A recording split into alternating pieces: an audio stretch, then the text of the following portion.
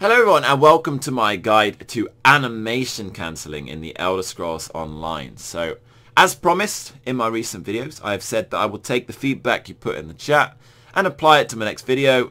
And I also asked people what they would like to see. And the common one that I saw from a lot of people alongside some other stuff which are on paper, got that paper here if you're so interested, there it is, was animation cancelling. So animation cancelling is something that is very important in Elder Scrolls, especially in the high-end PvP and PvE settings. It's going to be very important for increasing your damage in both continuous DPS and in burst. And it's essentially going to sculpt your way through the entire game, because every aspect of the game that you do go through, you're going to need to know this. It's something that is going to be very important. Again, PvE, PvP, and there's lots of different types. This is something people don't realize. There are different types and different things that people refer to as, in inverted commas, animation cancelling. So I'm going to go over each of one of those things. I'm going to give you an example. I'm going to show you how I do it myself. And maybe you've got your own thing that you like to do. Who knows? But I'm just going to give you that general overview of how to do it and when to use each type of cancel. So things that people can refer to cancel, remember, not necessarily all of them would be in my books. They cancel as such, they're more like a weave, but I'm going to go over them all for the sake of the video. So, first one, your dead basic light attack cancel. Everyone calls it a cancel, and I don't see any cancelling going on. It's a weave. It's just a weave. But each to their own. Let me show you exactly how this works. So, what a light attack cancel is, and a lot of people are going to be thinking, oh, this is a fucking basic video, Blobs. You're always making these standard easy mode things. Well, what a light attack cancel is quite literally that. You just light attack and cast an ability. It's obvious. But some people don't understand the concept, and some people waste a lot of DPS through this sort of stuff. So, this is very important in PvE. It's essential. If you're not doing this in PvE, you're wasting huge DPS. In PvP, it's actually really important as well, except in a build that permablocks. If you're permablocking, it's very, very rarely used. So let me sort of go through the stuff that we're doing here. So what a light attack weave is. Light attack, ability. Now why do we do that? Now obviously it looks boring and basic. If we spam an ability, we have that cooldown between, so you can see it there, a little pause, cast pause, and there's a break. If we spam light attacks, there's a break between each light attack. What's the problem here? We're wasting time. I mean, if there's a break between both, why not capitalize on that? So, for example, light attack, ability. We can do them both in the same game tick. So essentially, that light attack is giving you a free DPS increase. Doesn't cost you anything at all. And so you may as well use it. So how would we do that? For me, that would be left click light attack, number 2 for crushing shock. And we just do that back to back to back. So left click, cast, left click, cast, left click, cast, etc. So that's increasing our DPS by the price of the light attack, which is going to be anywhere between about 2 and 6k per week. That's a huge damage increase. That's anywhere between like 2 and 6k DPS increase to get those. And if you're running a high crit build, high damage build, you might even be talking more here. So it's a hugely notable amount and something you just don't want to waste. I mean, it makes no sense to waste that. So make sure you're doing that both PvE and PvP. It's going to be very important for you. So next one, very similar, also nice and simple, is a heavy attack weave. Exactly the same sort of thing. This is something you'd use when you're on lower resources, but you still want to keep a weave going. So for example, between our abilities, we may do a heavy fire because we're low resources, or we may do a channeled heavy such as a Resto or a lightning, where they do that. You wait for the final cast to go and then cast, but we'll do that quicker. So that way we get it off at the end of it. So as the cancel finishes, our ability goes off, and you'll see that nicely with blockade. So if I do it, pause and cast, you see that sort of gap between the cast channel. So at the end of this lightning staff, you'll see my staff sort of lift up. We can get that to automatically cast off our ability like so. So channel, ability, and it goes off during that cast and just speeds up your general DPS and rotation, importantly. So yeah, a nice one to learn, but these two are nothing complicated. These two, people always say, are your animation cancels. Far as I'm concerned, it's really just a weave. There's nothing too complicated going on there, and you can do these with any skill you like. So for example, let's go light attack ability, light attack ability, light attack ability, light attack empower, light attack buff, whatever it is. It don't matter. It's still just going to increase your DPS. You should weave it between everything. It makes no sense not to. So, your next one is going to be a very PvE related, very, very important for PvE, but also going to help you in PvP often if you do get it down, and that is a cancel through a weapon swap. So this is what I would call a proper cancel. There's 3 different types of cancels in my opinion, but people always call these weeps cancel, up to you I guess. So this first one is going to be a weapon swap. Now what a weapon swap cancel is it's basically saving myself time when I'm crossing my bars. So obviously in PvE, PvP settings, it doesn't matter, you've got 2 bars of abilities. Do I want to be stuck on 1 bar? No. Why don't I want to be stuck on 1 bar? It don't make fucking sense. I'm wasting time. So let's give you an example here. If I was to go light attack, crushing shock, wait, weapon swap, light attack, crushing shock, I waste time. So let me do that again. There's a gap there between those abilities. It doesn't flow smoothly and I'm wasting DPS time.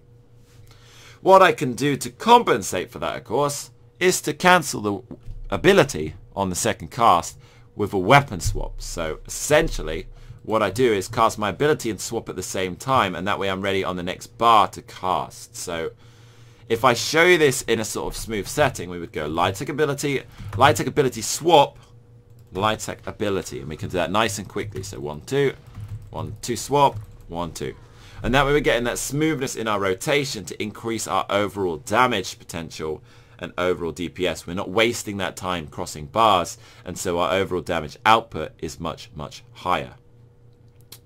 Now the reason this is so important in PvE is not only are you saving time, and that's DPS, but it's also going to get you onto bars, and this is again important for PvP too, where you might need to cast a buff or a shield, especially in PvP, quicker.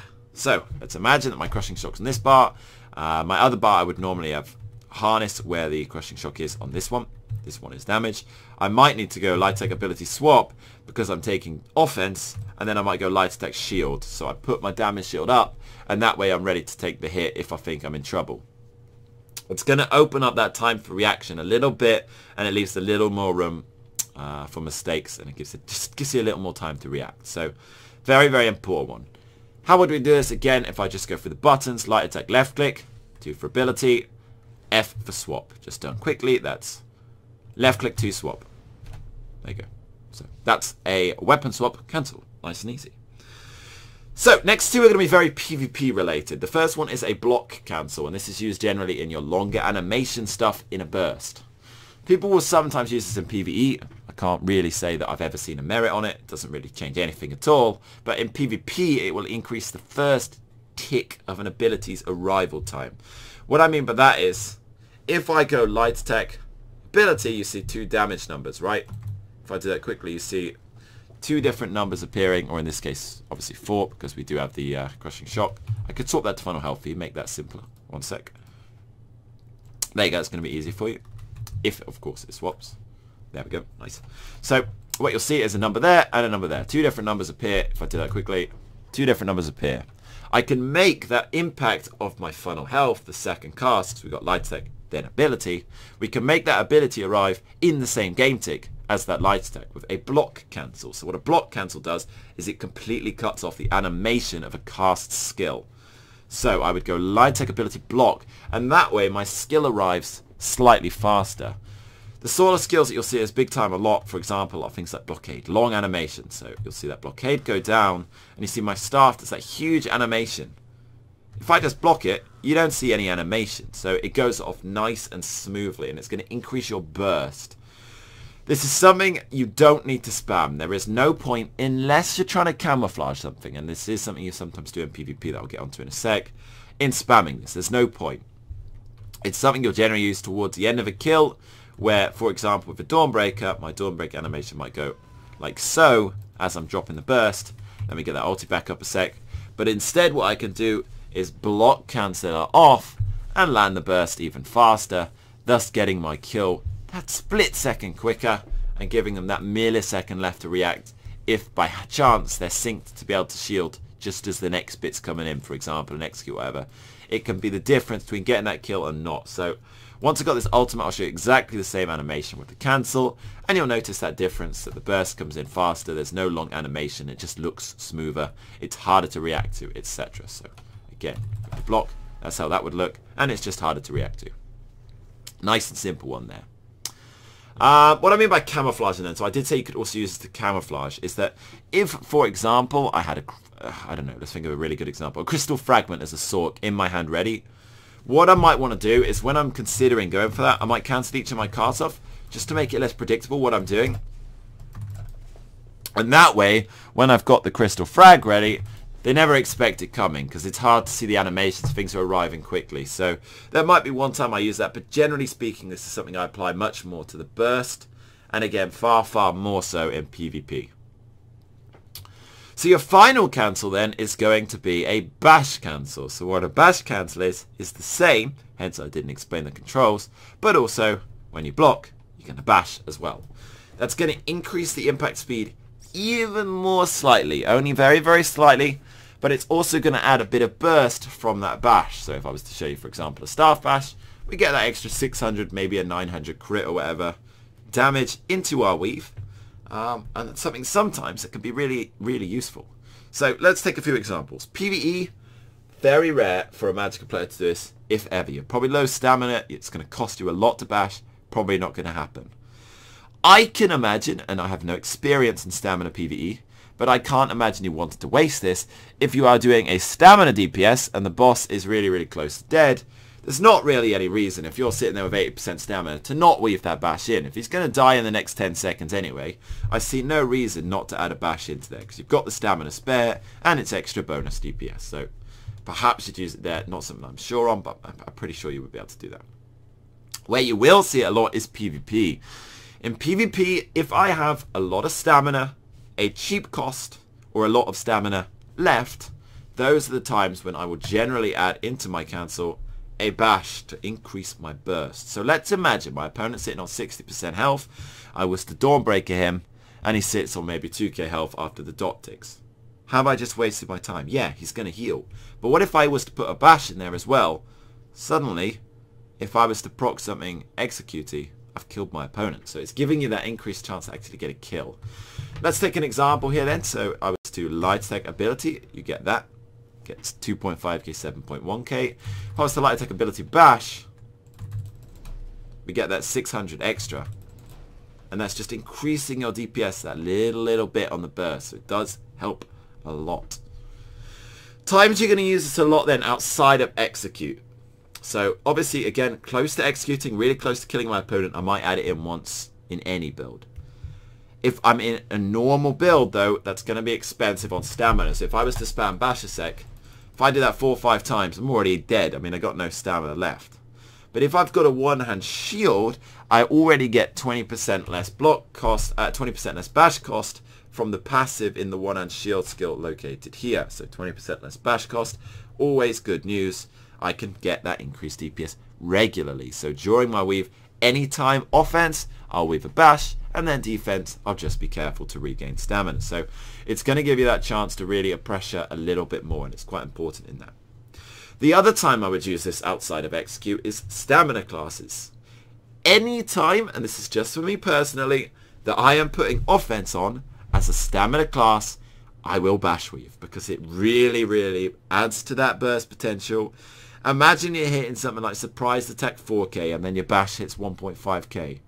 Well, you've just done maybe, I don't know, 2/5 of your damage again. So there's no point in losing that burst potential on your opponent when you're going for a kill. If you're on the offense, weave the bash in and you're going to get that damage a little bit more, and you're going to get a few more kills in the game. So finally, if I was to go through the methods of that, you'd go left click for cast, ability number 2, right click block, right click, left click, bash. That would be my setup. Again, if it's different for you, do it in your own time. So we do that quickly with the block and then with the bash. Simple, really. It's kind of hard to not do it twice if you're not doing it as smoothly as a full rotation, but you get the general idea. I think I've covered all the cancels that I personally can think off the top of my head. There might be some other weird ones out there that I just can't think of. But I hope this is useful for some people. It has been asked for a lot. I do hope some people have seen the benefit of this. There may be some people watching my videos who are very good players. I know there are, especially for my 1vx edits and that sort of stuff. Apologies. Some of my videos have to look after other players as well. And I did get a lot of requests for this. So if you have any requests for any other videos, guys, bang it in the chat. I will do them. I'm trying to be very active on my YouTube. I've seen a lot of growth, a lot of people being appreciative of the videos. We do get the regular dislikers, but who gives a shit about them? I do appreciate the love, guys. So any videos you'd like to see, bang it in the chat. Show that support with a like, with a sub if you have not done already. Keep me motivated. I am very motivated at the moment. Nothing better than more motivation. And I hope that I can keep providing this content that you guys are liking, because it's clear to me that you guys are liking this content. So thank you very much for that. Yeah, so bang it in the chat. Anything you want help with, I will get through that. I do go through as much of the comments as possible whenever I can. And I will definitely look forward to making some more videos for you. Hopefully in the next few days, maybe tomorrow, maybe the day after, who knows. But thank you guys. I will see you again, and good luck with the cancels.